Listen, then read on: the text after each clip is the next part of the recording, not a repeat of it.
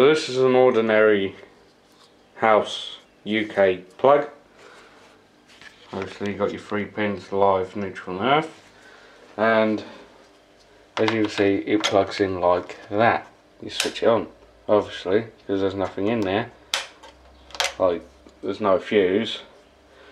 Well, I think there's no fuse in this one, I could be wrong, but yeah, so an ordinary plug that you'll find in the UK. The one that I've done has been modified.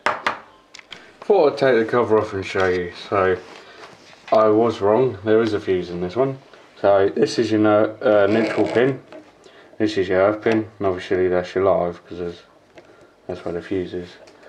In the UK, especially in these plugs, the fuses are always on the live side. But this is my testing plug. Again, it's an ordinary UK plug, but it has been modified. And yes, there is no fuse in this one. And it's yeah, let's have a look inside.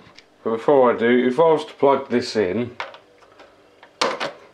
and switch it on, it will trip the entire house. And I mean the entire house. Well, this is what I've done.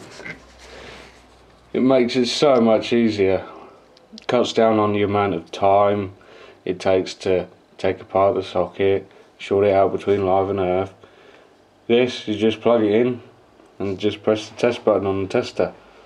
So what I did was I got a neutral pin out of a different socket, plug top, and put it in here and removed the fuse holder and that, because if I was to just leave the fuse in there it would blow it instantly, so I've been told. And I left the earth pin in as well. So basically I've got a bit of 1.5 flex, not flex, singles, obviously brown, don't know why, just did, and obviously went live to earth. And I have tested it, like plugged it in whilst the circuit was still on, and all it did was trip it, but it may cause a bang on like old wiring systems, like the rewirable fuse Wilex disc boards and anything older than that. So that's my little test plug there. So all I can say, if you make one of these, make sure you label it up like I've done. I've just put live to earth, test plug, no fuse, testing only. I'll keep it in a safe place, because if you was to again plug it in, it will probably go with a bang and cause some problems. So yeah, and because I'm no longer working at this moment in time, I don't need it anymore.